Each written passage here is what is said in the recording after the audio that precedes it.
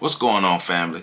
I'm just here to remind you that you can get yourself a copy of my new book, On the Shoulders of Giants, Volume 4 of the Caribbean, by visiting my website, www.ontheshoulders1.com, and help support me as I continue on my mission to make sure that my people have our information, even though, there are many people trying to stop us from learning our history. But hey, we can teach ourselves, and one of the tools we can use is my new book, On the Shoulders of Giants, Volume 4, The Caribbean.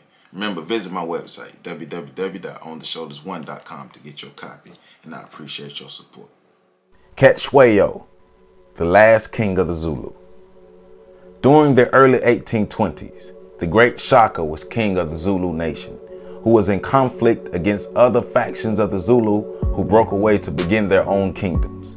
The battles were fierce, and many of Shaka's male family members were competing to become king of the Zulu. Mpande was the half-brother of Shaka and the father of Cetshwayo. At the time, Mpande was a Zulu warrior and soon to be king following the deaths of Shaka and Dingane. Cetshwayo was born in 1826 in Eshowe, Zululand, but raised in Engakavini after Mpande fled Eshowe to preserve his life. In 1828, Shaka was assassinated by his brother Dingaan, who then took the power of the Zulu Kingdom. Mpande and Dingaan would battle in 1840, with Mpande's army being victorious, making Mpande the king of the Zulu. After becoming sole ruler of the Zulu Kingdom, Mpande declared Cetshwayo the heir to the throne. Cetshwayo was described as a physically intimidating person, standing between 6'6" and 6'8", weighing around 350 pounds. Even though Cetshwayo was the heir to the throne, his brothers and other family members were now rivaling for his position. Mbuyazi, Cetshwayo's brother, was favored by their father while the Zulu lands were experiencing a severe drought. Cetshwayo was promised to be the successor of his father, but Mbuyazi was being favored by Mpande at this time. Mbuyazi was given a large portion of the land, and Mpande was not communicating with Cetshwayo about his succession. A civil war was already happening among the many factions of the Zulu Kingdom. As Mbuyazi and his followers moved into the lands granted to them by Mpande, they were removing a number of Cetshwayo's supporters, so a conflict between the brothers was inevitable. Cetshwayo and Mbuyazi were engaged in a battle, Mbuyazi being backed by Mpande and others against Cetshwayo. The final outcome of the battle was Cetshwayo being the victor and was now a threat to take the throne from his father, who supported Mbuyazi.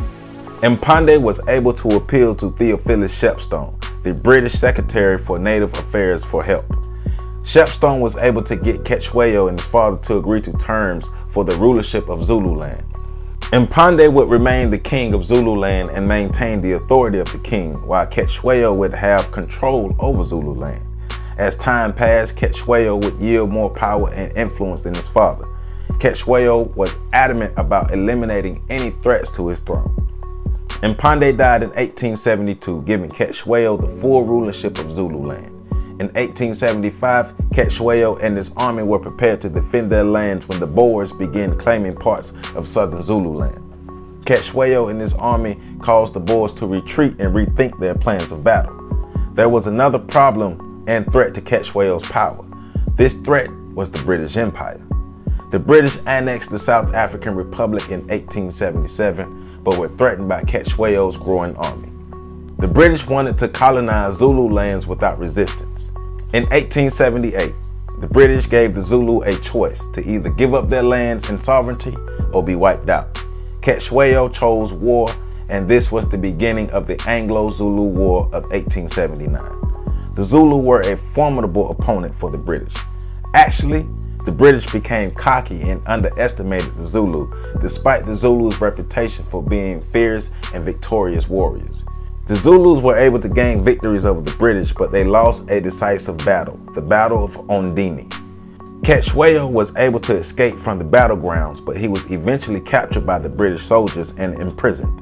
In 1882, Cetshwayo traveled to London to meet the Queen of England, who granted him permission to return to his own land and rule a portion of the land. Cetshwayo began a rivalry with Zeb Hephu, who was placed in charge of the northern Zulu lands by the British. Cetshwayo did challenge Zephepu and his army, but was defeated and could not regain control of the lands that were now being controlled by the British. Cetshwayo died in 1888. Many believe he was poisoned by one of his rivals. We're not clear about how Cetshwayo died, but we do know that he is considered to be the last great king of the Zulu. To Cetshwayo and the mighty Zulu Kingdom, we proudly stand on your shoulders. For more information, make sure you visit my website at www.ontheshoulders1.com. There, you can get your copy of my new book, On the Shoulders of Giants, Volume 4, The Caribbean. Make sure you support me on Patreon at patreon.com/OTSOG, and you can hit the super like button under this video to help support your homeboy. I love y'all. Make sure y'all catch this next video.